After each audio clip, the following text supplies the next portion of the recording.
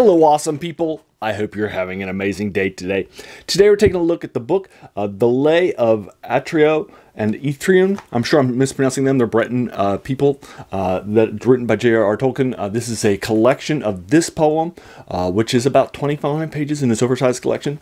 And then also two other poems that were published as well by J.R.R. Tolkien that definitely have a similar sort of a genre that were sort of published as a diptych. And then a lot of different, deep dives into what the words choices were and what the context of it is by a couple of different authors, including the editor, Verlin Flegger. And therefore, you can take a look at sort of what's going on with these and do a deeper dive with them. Also in here are fragments and preludes of the lay. It's for about fourth of the size of the book. I didn't read that part. I only read the two poems and then the lay, the epic poem that comes with this. It's about 25 pages long in this. I read this yesterday while I was at the mall waiting to, and on the way to the mall and then on the way back home from the A&D Mall nearby where I live in Catonsville in Maryland. And I was on my way there, which is about 15 minutes on my way back. 15 minutes I knocked it out on both, and then reading lunch. So I knocked it out in about an hour total for me to knock it out, the poems and all the commentary that's on them too, and the context that's in them. But I didn't read the early stuff that I did not read, but or the comments on that. So it's about 70 pages out of this book. I knocked out. It was pretty quick. Didn't take that much of my time. I thought about doing the edits for this in two different ones, one for the diptych poems and then one for the lay, which is the title poem of this collection, but I decided not to do them. I would just go ahead and do them as one, since it didn't take me that long for me to read them, and it's just those two poems. These were published in December, Journal of the Welsh Review in 1945. So they were published during Tolkien's time. A lot of things that were published, a lot of things that he wrote were never published. Like the Silmarillion was rejected by his publishers prior to him submitting The Lord of the Rings. And then also you had his children's book after the reception to The Hobbit was good. They said, "What do you have any other Hobbits stuff that are like this in the children's sort of style of writing?" And he had Mr. Smile that he wrote, which was a children's book with the art that was done by him that he submitted that was rejected.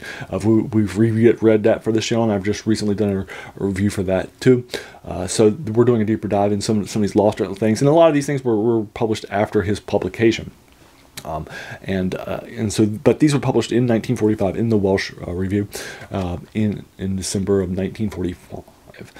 So they were published contemporaneously in his Middle Ages, after some time working, but not in that sort of middle period of his career, when he is going back and he's writing, and a lot of rewritings and those sorts of things. So there are three poems then in this. The first, the lay, and the last poem have a very similar sort of basic concept of as to what's happening. And then the middle poem is dealing with a changeling that is found as a baby that has been replaced there by the Fae. That is found out on like the first page. So you, in like the first or second write a few lines.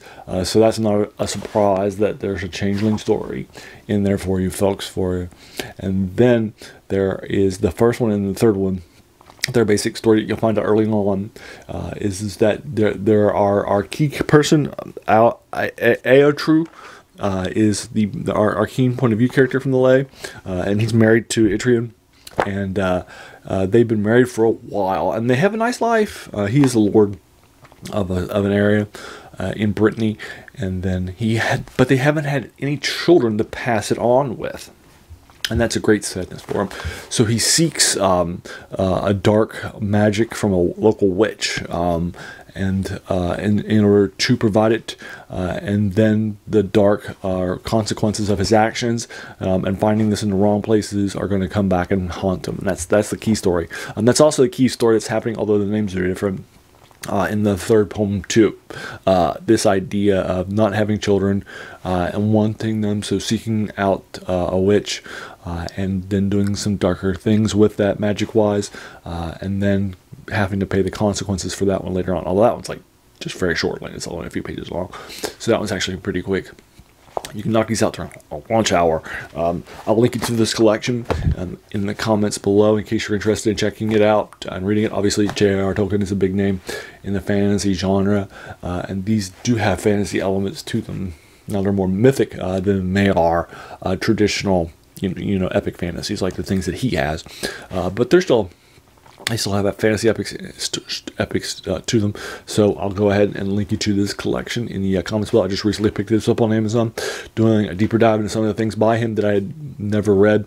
This is one of the last ones after that collection.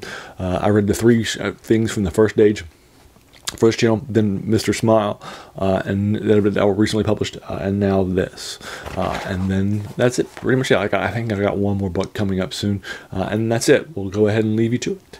Have you read The Lay by J.R.R. Tolkien or the other poems that are in here? If so, what'd you think about them? I'm not an expert in poetry, so I'm just going to give them.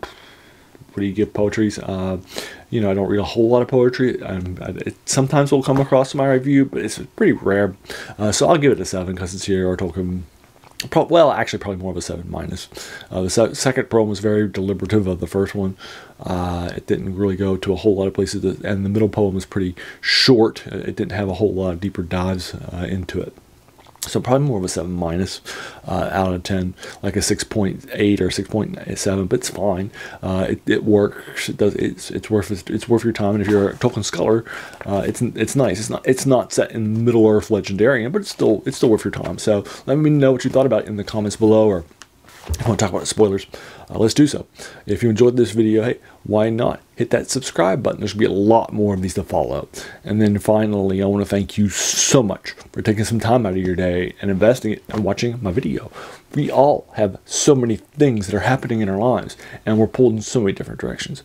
So the fact that you spent this time with me is incredibly humbling, and I appreciate it. So thanks again, and have an amazing day.